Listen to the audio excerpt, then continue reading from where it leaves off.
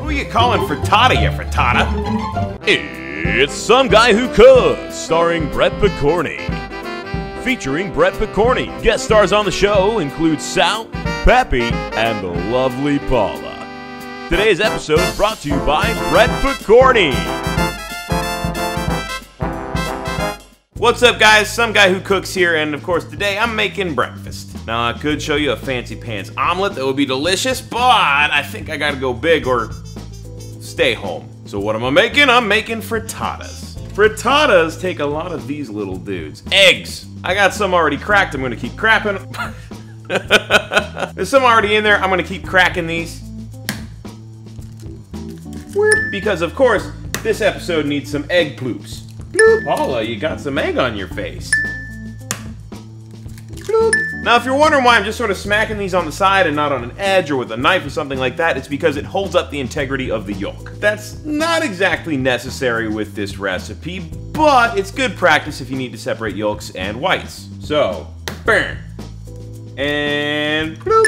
I like to get every drop out of that egg. So what is a frittata? I like to think of it like an egg cake. You got all these eggs, and then you got a bunch of other stuff you throw in them. Now, instead of an omelet where all the ingredients are kind of in the center and folded inside, you got everything just mixed in. So what we're gonna do, we're gonna beat up our eggs, mix them with some sour cream, and then cook all of our veggies and stuff and throw those in there. Ah, there's some eggshells.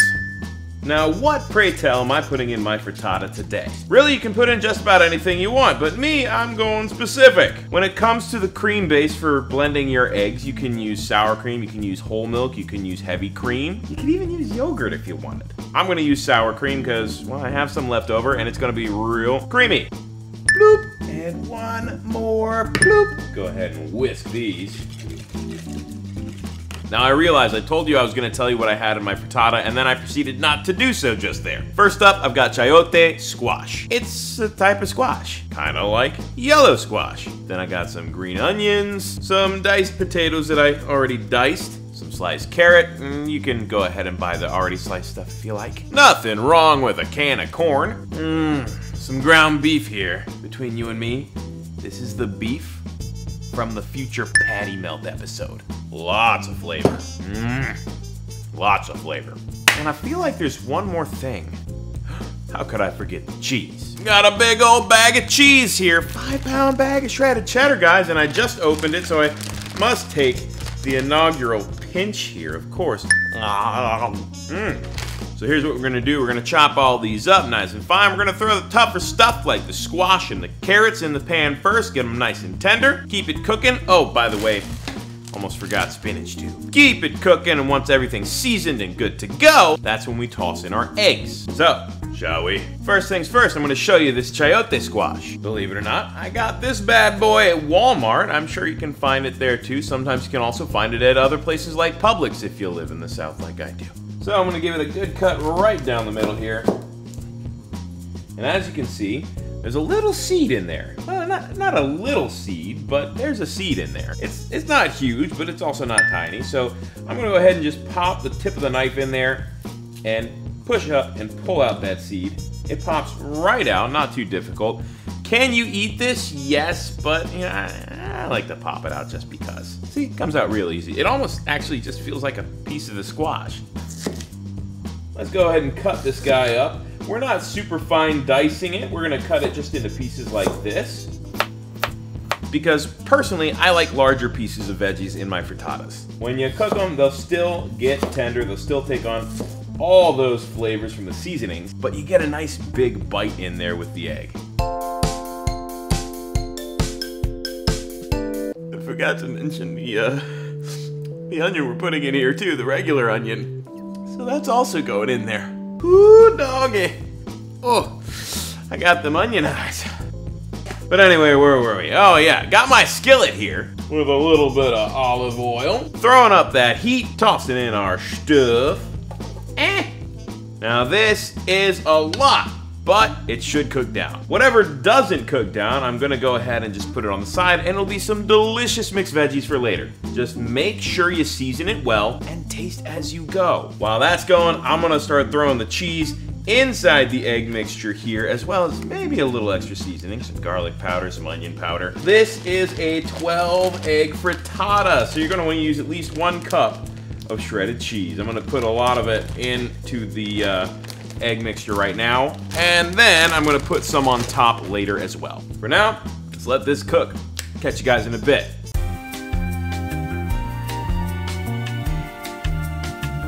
And here we are, guys, the moment of truth here. I've taken some of the veggies out just because there were so many of them. Now it's time to throw in our beef and then our eggs.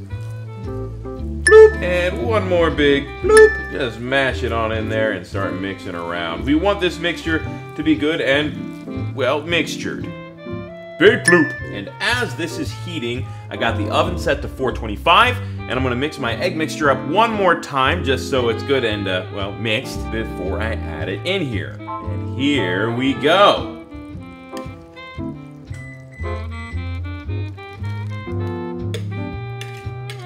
Go ahead and give it a bit of a stir, that way everything gets incorporated with that egg. Now, one thing I will say, this burner that I'm using isn't quite big enough, so we might not get quite the amount of cooking we want around the edges from the get-go. So what I'm gonna do, I'm gonna go ahead and throw it into the oven, seeing as it's nice and hot and bubbling right now, and that should cook the whole thing pretty evenly. Come with me, frittata. And now we wait. Wait, no, first I'm gonna open that back up and throw some cheese on top. Now that's gonna sit for between 7 and 15 minutes. So we'll check back on that in a bit.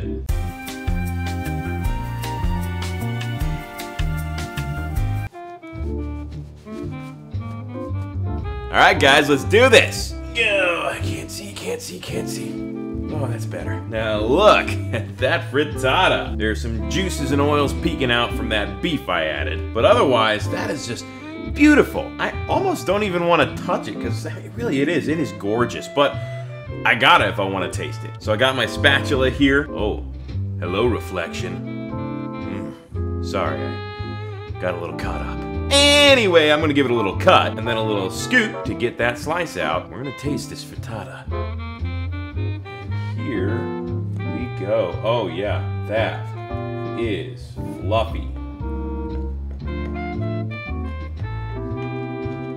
Just look how easy it cut right in there. Now, there are going to be some juices flowing out of this thing because, quite frankly, I should have cooked those veggies down a little bit more to make sure they weren't as juicy as they are. But luckily, it's still holding its form, and oh, I can't wait to try this. So, got myself a plate, got myself a fork, got myself the spatula thing to keep spatulaing. Let's just get right around the edge here, right on in there, and give it a good old scoop. Woo. Oh man, that looks so good.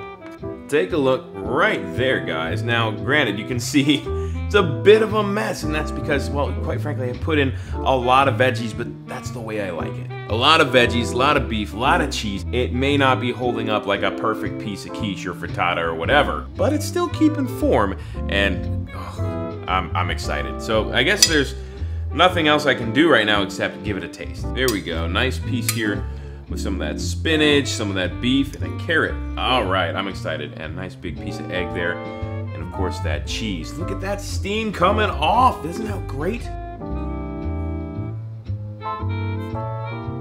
Here goes nothing. Hot, really hot, but woo!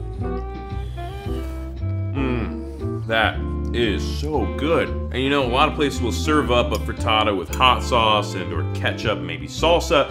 Really doesn't need it, guys. Look at that. Look how amazing that looks. It's all creamy and gooey, and look at the cheese. Here we go. This is a piece of that chayote squash. It's obviously got other bits of frittata on it, but I'll give that a taste on its own for you.